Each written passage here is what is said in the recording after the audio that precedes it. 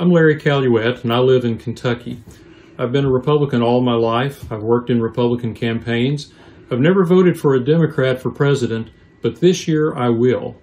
As a lifelong Republican and an evangelical Christian, I'm thoroughly disgusted with Donald J. Trump.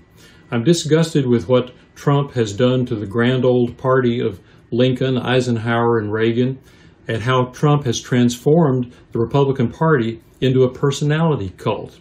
Nobody knew that the country was going to fall to the grip of coronavirus, but it did. And when it did, what kind of leadership did we see?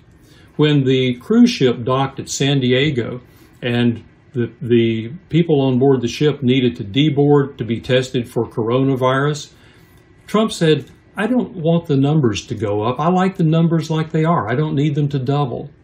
That tells you that where his heart was. It wasn't with the lives and health of the people on that ship. It was only with his chances for re-election. When he claimed to be a very stable genius, that should tell you all you need to know about that.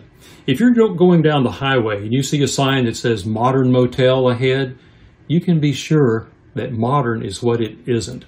Or if you're shopping for cars and you see a used car lot called Honest John's, you can be sure that honest is what it isn't. Stable genius? No. That's exactly what Trump isn't. Heaven help us and forgive us if we re-elect this man for 4 more years. Now is the time for Republicans, independents, and evangelical Christians of all parties to have some integrity of their own. Now is the time to vote your conscience, not your party. Now is the time to vote for someone who can try to restore our country through dignity, civility, and competence in office. Now is the time to vote for Joe Biden for president. And vote for Biden even if you're not wild about him. Vote for Biden even if it's just to vote against Trump.